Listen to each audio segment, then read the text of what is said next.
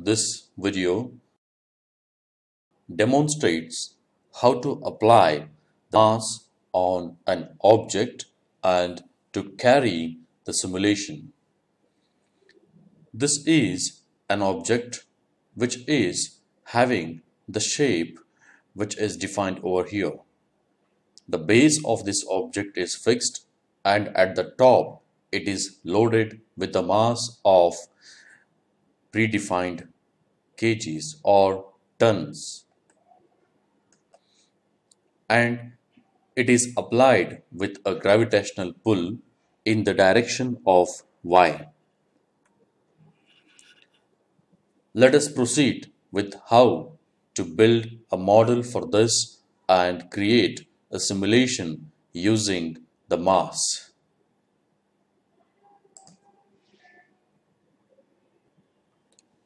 Create a new part file, pick on the file, pick on new, pick on the part design, enter the name of the part as object. Cancel the default template, pick on OK. Ensure the unit as millimeter, pick on OK. This is the part modeling window with 3 default datum planes and 1 default coordinate system.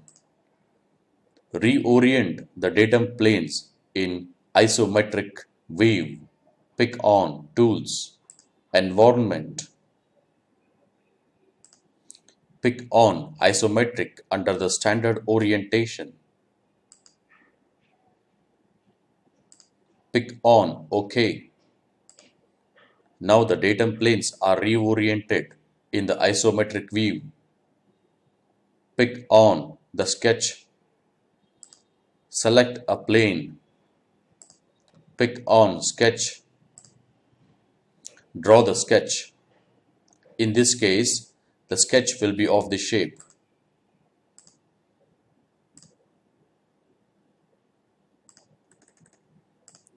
Apply the fillets to the corners. Specify the dimensions for the fillets and the lines. This height need to be 150. Similarly, this height need to be 150. The width need to be 100. Angle need to be 120.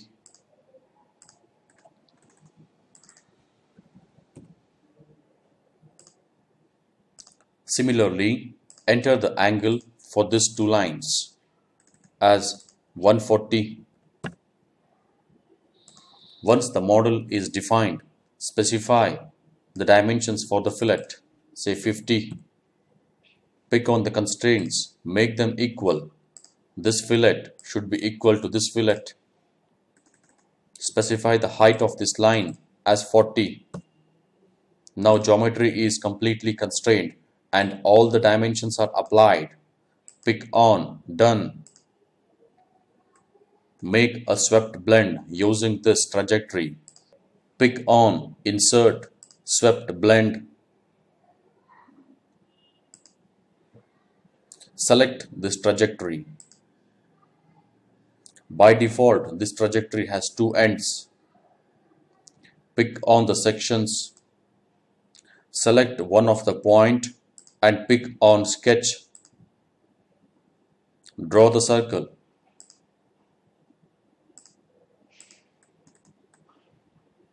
Enter the diameter of circle as 50.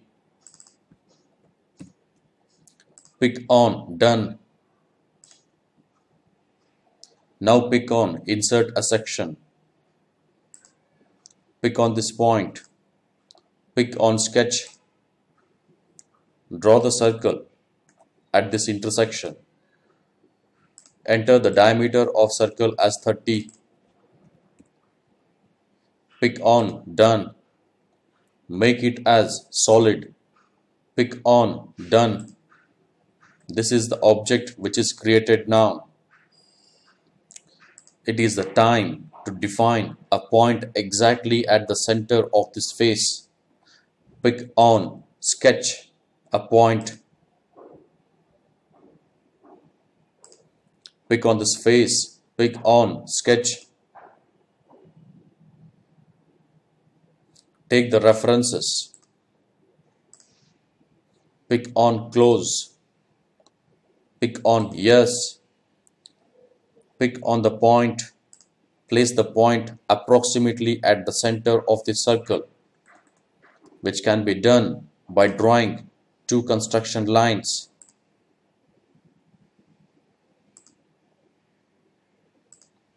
At present, the lines are not active, so the line point is placed approximately at the center.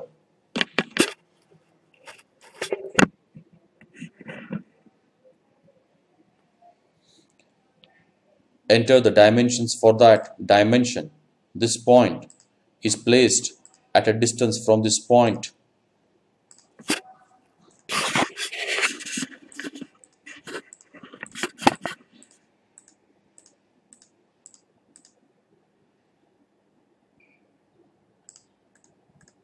Enter the value as 15.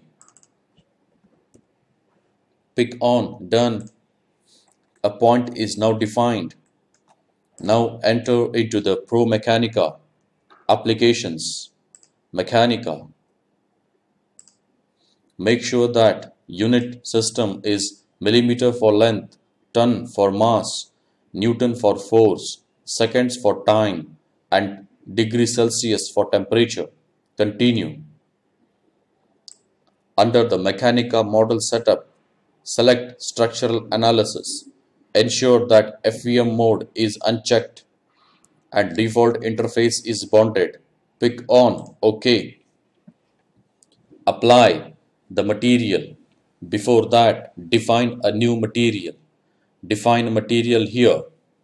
Pick on steel. Enter the material. Pick on OK. Now assign the material. It is taking for the default part, that is object. The material is steel. Pick on OK. Once the material is applied, create the density for the mesh. Pick on the controls here. Under the maximum element size, select the part or the components. By default, the object is included. Enter the maximum element size as 7. Pick on OK. Now create the mesh. Pick on mesh. With all properties of materials, mesh need to be created.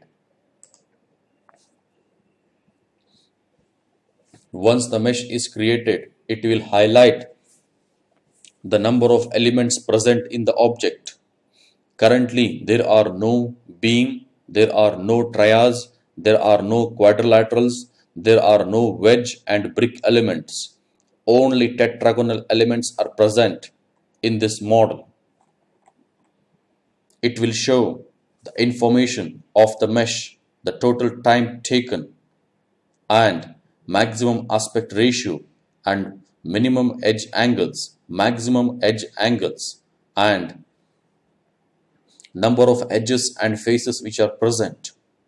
Pick on close. Save this mesh file. Save mesh. Pick on close. Now define the necessary boundary conditions. The boundary condition, pick on the constraint. Apply the constraints for this face. All the translations, all the rotations for that face need to be fixed. Now apply the mass on this point. Pick on the mass.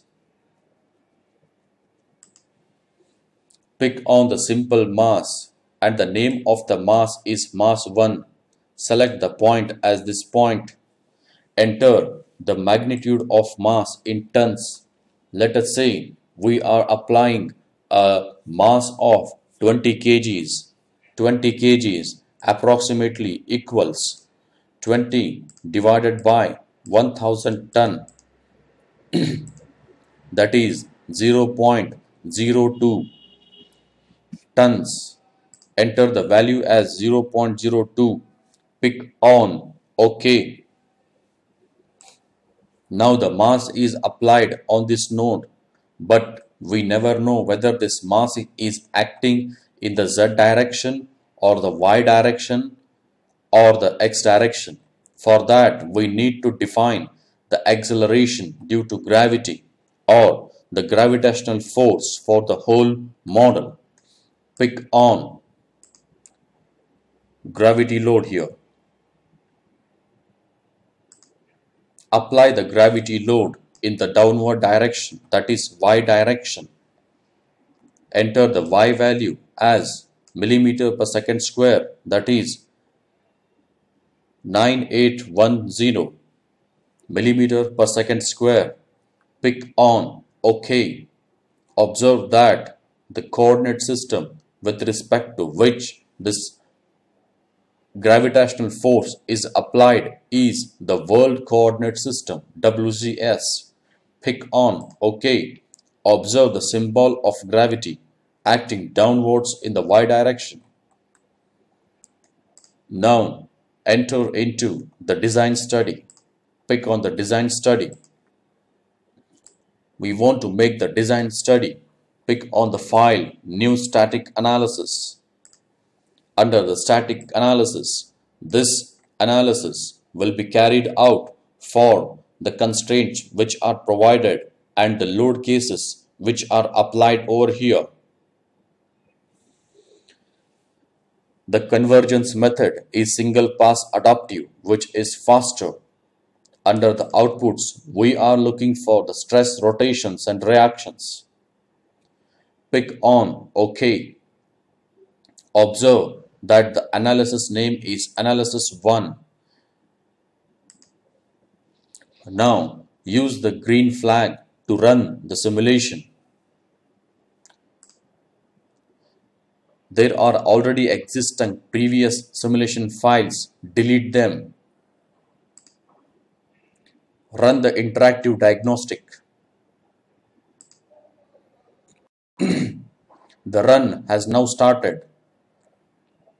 You can observe in the command line that the design study has started, or pick on the output window.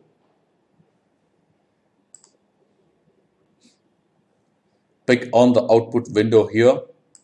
It will show the status is running. This window will give the information on what is the memory allocations, any errors are present, or the Mechanica model summary along with the units which are selected, and what is the type of model, 2-dimensional or 3-dimensional, how many points are present, edges are present and faces are present, how many elements are present in this model, and what is the name of the analysis. It will show the calculating the element equations, total number of equations highlighted over here at this point of time.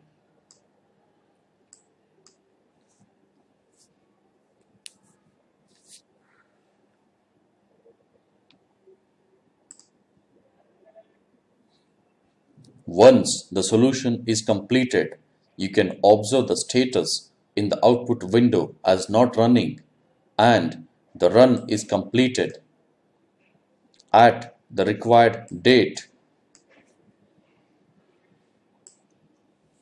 This is the diagnostic window of the analysis. Close this window and close the result window. Now enter into the post-processing of the results. Pick on the post-processing of results or review results. We are interested in the quantity, that is stress, that is to von Mises stress. Display location should be all. Display options, we want to see the continuous tone of the stress, the deformed shape, and we want to see the transparency of the undeformed model and animate the model. Pick on OK and show. This will show the stress, that is the von Mises stress in the object. This represents the magnitude of von Mises stress.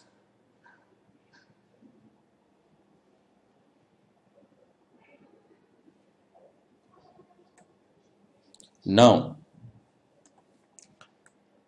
pick on another result window to know the deformation. Pick on insert a result window. For the analysis 1, pick on open. Instead of stress, select the displacement in the direction of Y. Display options to be continuous tone, deformed shape, show the transparency of the model, animate it, OK and show.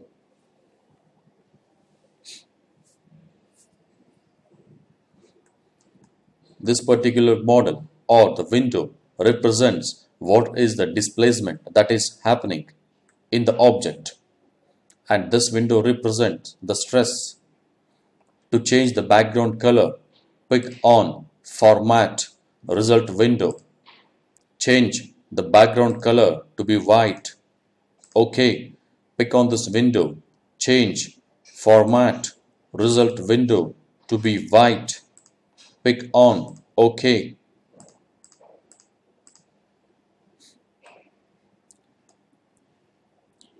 Stop the animation from here or control the speed of animation from here.